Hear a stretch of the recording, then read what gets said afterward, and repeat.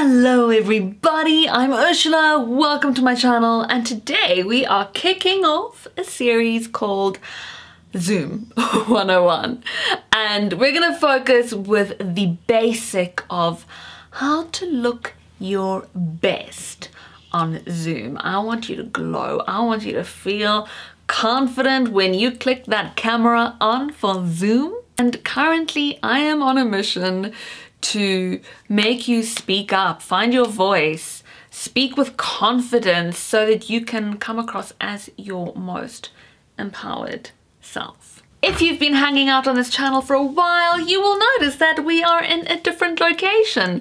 Now, this is my little study office area where I spend majority of my time on Zoom calls, Zoom coaching, whether it be webinars, lecturing, hosting something, or joining a webinar. We've been in lockdown for over a year now, and I find it interesting how many people are still struggling with Zoom.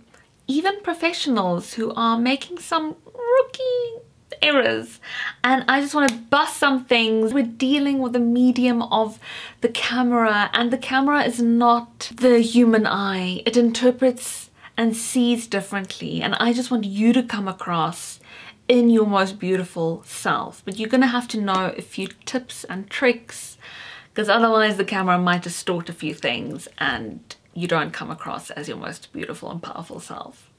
I'm going to share my laptop screen with you and hop onto Zoom.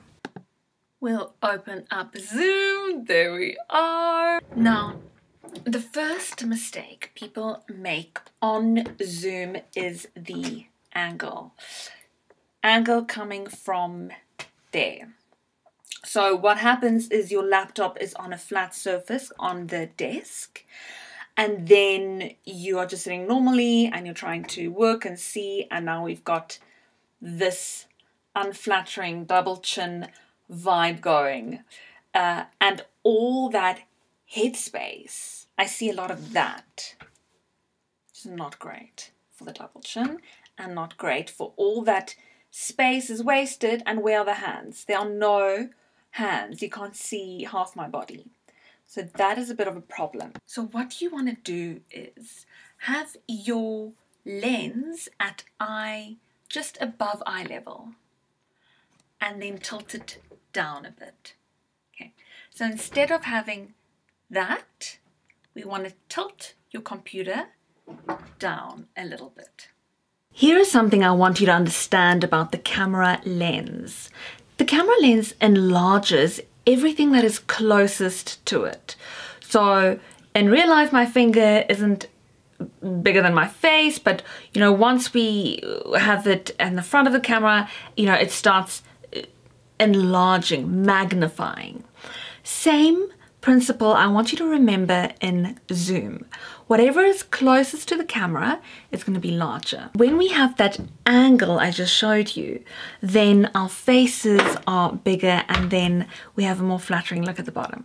Let me show you on Zoom. So in the principle of being closer, my face, my eyes will pop when my face is a little bit closer to the camera, and then my body is a little bit slimmer. So for the angles, if my bottom half of my body is closer to the screen, it has a different distortion or different view than when my face comes closer, and then the bottom part of your body is a bit smaller.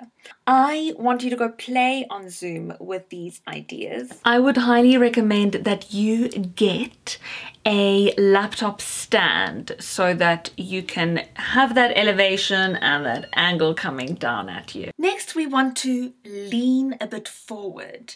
And the best way to do that is have a pillow behind you so that you can be closer and not disappear back there, but just be a little bit more here. Now, with regards to framing, you don't have to have it perfect. It's Zoom, it's still human, and you want to come across as being human.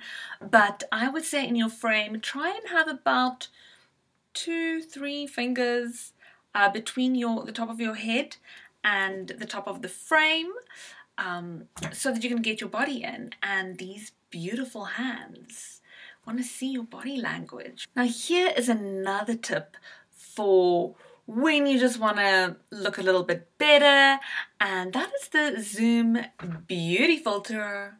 Did you know Zoom had a beauty filter? Let me show you. So here next to the video button, you go to video settings and video, touch up my appearance. So now I've untouched up appearance. You'll see this is the untouched up appearance, and now touched up.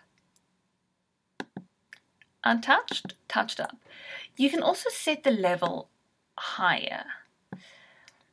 This is a little bit more of a blurry, bloomy view, and I feel it's just too hazy and makes the connection online not so great. We want people to still connect with you, so I don't put it too high, just a little bit on the lower side.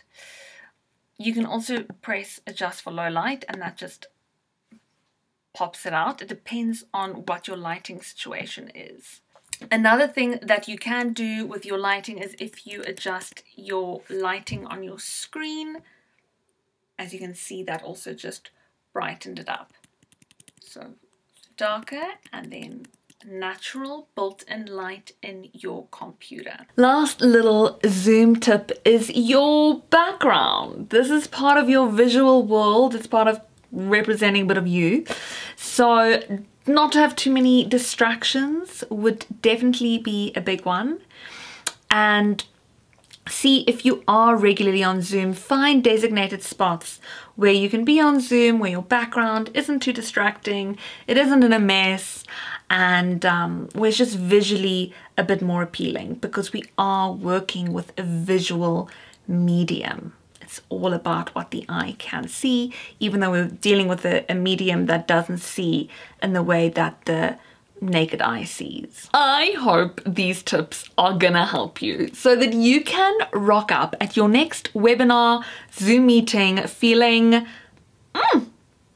good. Please tell me in the comments if you found this video helpful and what other Zoom tips you might need. I'm here to help you. Sending you lots of love and light, and if you haven't subscribed to this channel, please subscribe to this channel and tell your friends. Bye.